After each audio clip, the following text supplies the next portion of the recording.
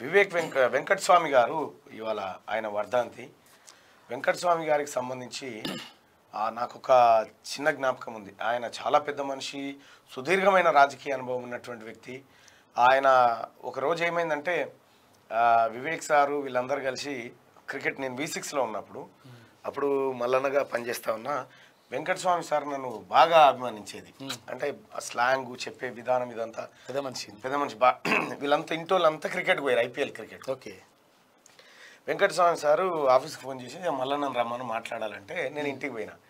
ఇంటికి పోతా ఉంటే ఆ రాజకీయాల గురించి ఆయన పాపం లేస్తలేడు కానీ కూర్చొని మాట్లాడుతారు రాజకీయాల గురించి. అప్పటికి కూడా తపన ఉంది. అప్పుడు ఒక మాట చెప్పిండు నాకు, కేసీఆర్తో జాగ్రత్త అని చెప్పాడు. అప్పుడే చెప్పిండు. మీరేదో V6లో చెప్తున్నారు కానీ అట్లుండదు, ఆయనతో జాగ్రత్త అని చెప్పి, జాగ్రత్త బిడ్డ అని అన్నాడు. అంటే ఇప్పుడు నాకు అర్థమైతే ఉంది ఆయన వర్ధంతి కాబట్టి. మేరా సఫర్ అనేటువంటి ఒక పుస్తకాన్ని, ఆయన జీవిత చరిత్రని నేను మా కాక బాతాల పోషెట్టి కారణంగా మనం జైల్లో ఉన్నప్పుడు మేరా సఫర్ అనేటువంటి పుస్తకాన్ని జైలు లైబ్రరీలో తీసుకొని నేను చదివాను. ఎంత అద్భుతమైన చరిత్రనో కాకది. ఆయన ఇందిరాగాంధీ లాంటి మహామహులతోటి మంచి కమ్యూనికేషన్ ఉండే, అసలు రాష్ట్రపతి స్థాయి అభ్యర్థి ఆయన. అటువంటి ఆయనది సరే, ఆయన సుదీర్ఘకాలం 90 ఏళ్ల పైచిలకు బతికాడు ఆయన. ఇక ఆయన కథ నిజంగా ఒక అప్కమింగ్ పొలిటీషియన్స్ ఎవరైనా ఉంటే మేరా సఫర్ అనే పుస్తకాన్ని చదవండి. అది వివేక్ వెంకటస్వామికి సంబంధించినటువంటిది. అలాగే సుశీల్ కుమార్ షిండేది ఆత్మకథ ఉంటుంది, ఆయనది ఒకటి చదవండి. అంటే వాళ్ళు ఎంత సఫర్ అయ్యి ఎన్ని ఒడిదుడుకులు, ఇప్పుడు నేను పడుతున్నటువంటి ఈ కేసీఆర్ పెడుతున్నటువంటి ఈ కుట్రలు, కేసులు, దాడులు, ఏ నియంతృత్వ ధోరణులు ఏవైతే ఉన్నాయో ఇప్పుడు నేను పడుతున్నాయని అప్పుడు వాళ్ళు అనుభవించిన వాళ్ళే. ఒకప్పుడు వాళ్ళు అంతకంటే ఘోరంగా అసలు చంపడానికే తిరుగు వెంకటస్వామిని. అటువంటి వెంకటస్వామి మనం అనుకుంటున్నాం ఇప్పుడు కార్మికులకు ఈ ఏది పెన్షన్లు ఇవన్నీ వస్తా ఉన్నాయి తెలుసా, పెన్షన్లు, 8 గంటల పని. ఈ దేశంలో కార్మికులకు పెన్షన్లు కానీ 8 గంటల పని కానీ ఇవన్నీ వెంకటస్వామి పుణ్యమే. వెంకటస్వామి కొట్లాడితే వచ్చినాయి ఇవన్నీ.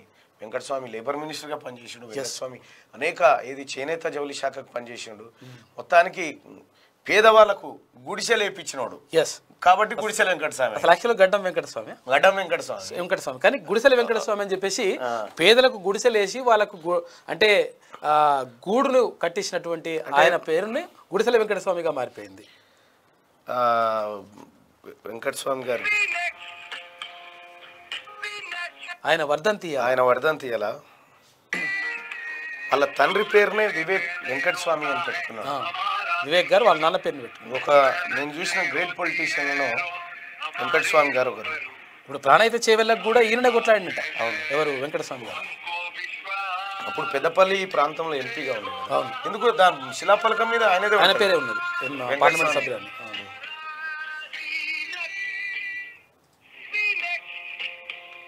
ఈ వర్ధంతి కార్యక్రమంలో ఉన్నట్టు బిజీగా.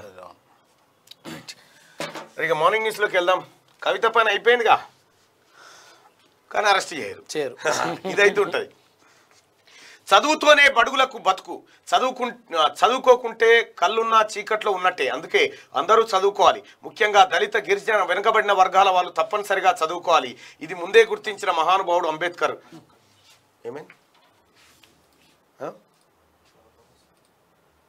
ఏమొచ్చింది? 1008 పెట్టు. ఏమైంది? ఒక్క నిమిషం, నో లైవ్ అన్నంటే ఇదే ప్రాబ్లం వస్తుంది.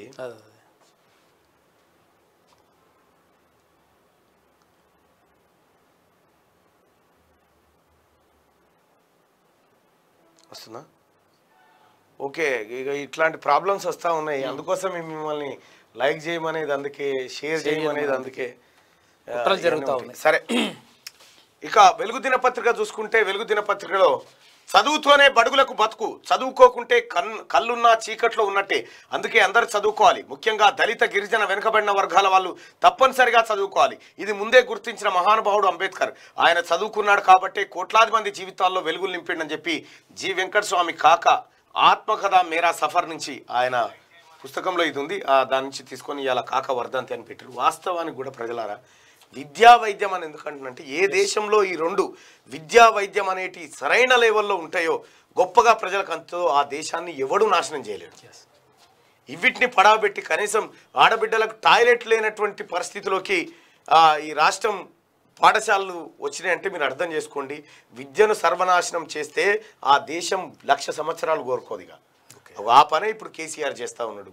అంబేద్కర్, బాబాసాహెబ్ అంబేద్కర్ చదువు విలువ చెప్పిండు.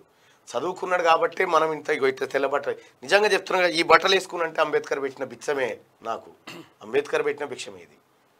నేను అందుకోసమే చెప్తా ఉన్నా, మన పిల్లలకు మనం ఇచ్చే ఆస్తి చదువు ఒకటే.